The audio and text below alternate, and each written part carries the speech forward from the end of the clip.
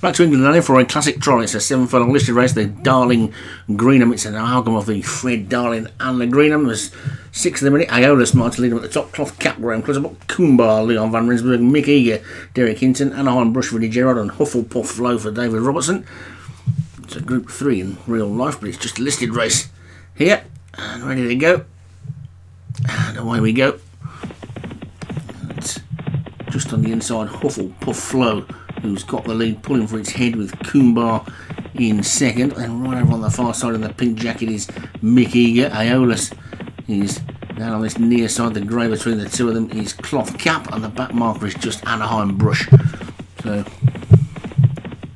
racing through the first couple of furlongs then, and Hufflepuff Flow has got an undisputed lead of a couple of lengths to Coombar in second. Well, we get a Guineas winner or contender out of this one remains to be seen, but who knows? Just because there's only 6 in it doesn't mean there's not a chance of there being a good one in it. And it's Hufflepuff Flow in the lead from Mick Eager in second, Coombar is third, then Cloth Cap, then Aeolus, and finally Anaheim Brush is the back marker as they make their way past the 2.5 furlong point. They're quite well strung out, and it's Hufflepuff Flow's winning the lead all the way to Mick Eager in second and Coombar in third.